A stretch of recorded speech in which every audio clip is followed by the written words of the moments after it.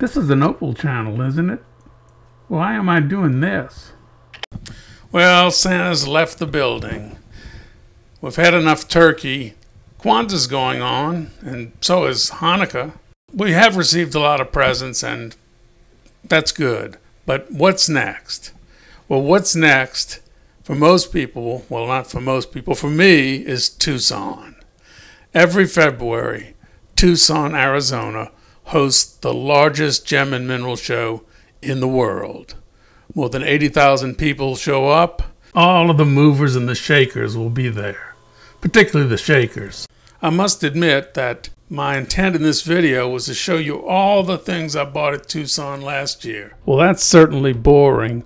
Maybe I can show you all the things I recently bought at Walmart.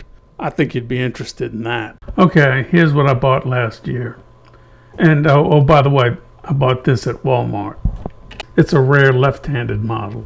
One of the things I came across in Tucson was this Fordite. All this really is paint overspray, many layers. The cars sit on racks, they go through the paint tunnel, then the paint is baked on. Well, that produces a real nice finish for the car, but what about that rack? Layers and layers of built up paint. They eventually just have to knock the stuff off or the cars won't fit on the rack. The factory workers aren't interested in that crap, so they just take the stuff and throw it in the garbage. Then later, of course, some dumpster pirate gets in there and says, "Whoa, gnarly, dude." Now these days, the dumpsters are open, but nobody gets in. And that's because car colors these days are pretty, well, let's just say tame. Except for this one. This guy's got the perfect car just for you. Back in the day, people had different tastes. Mostly bad, but how about this chartreuse or this atomic tangerine? People weren't afraid to drive a lemon yellow Chevy or a hot pink one. How about this saffron orange? Or maybe Congo pink and white, metallic teal, baby blue, mint green and white. Back then, a family was proud to be seen in their piggy pink Cadillac. Android green, gunmetal blue, and of course, Arrest Me red, followed closely by Arrest You blue.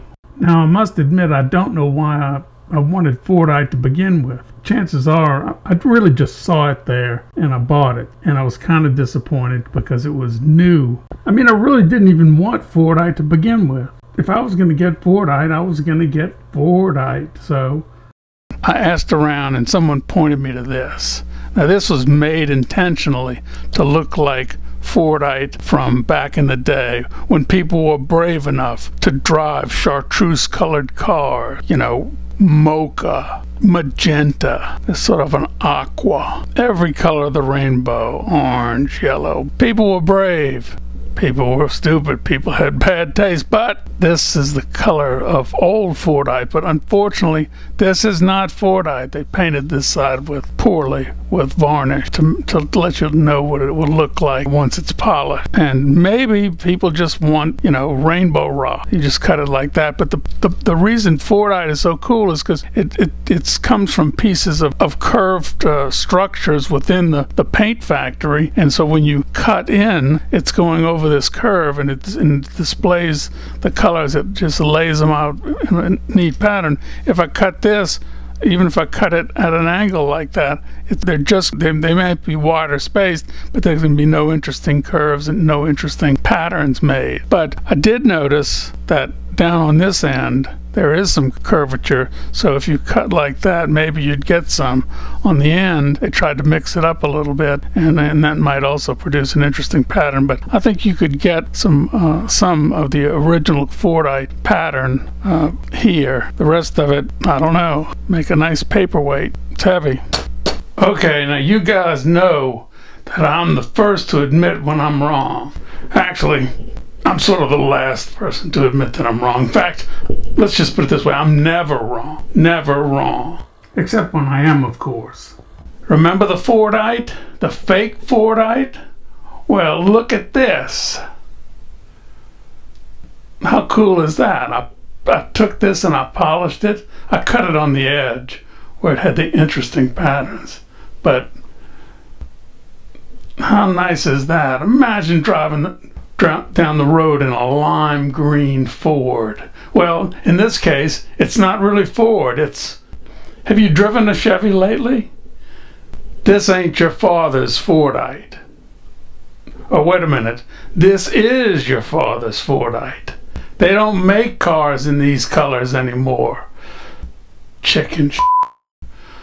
How about one that's just multicolored like that? I'd drive one. In fact, I do drive one. Well, except that it sort of looks completely black.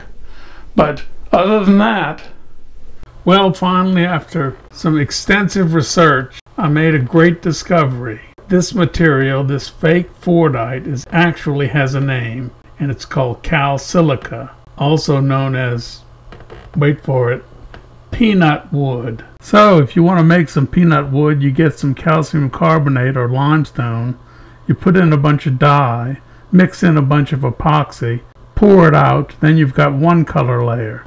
Then do that with about a dozen more colors and let it dry, and you've got calsilica. I'm sure all of you are going to be mixing it up just as soon as you finish watching this video. And I guarantee you that if you work with this stuff long enough, you'll eventually get the bird. A little bit more about Tucson.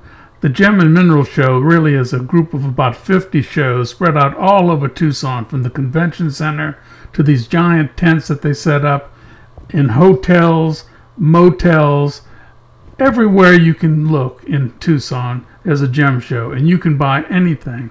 You can buy rough gems, you can buy rough rocks, you can buy fine gems, extremely good jewelry, cheap beads, amylite. Anything that you want is available in Tucson. Big rocks, big rocks. And I encourage you to buy a huge rock if you're there. She bought one and she's happy. Also fossils. Did I mention fossils? Many fossils there, including also meteorites. And remember, I'll be there. Well, I really don't have a booth. This one belongs to someone else.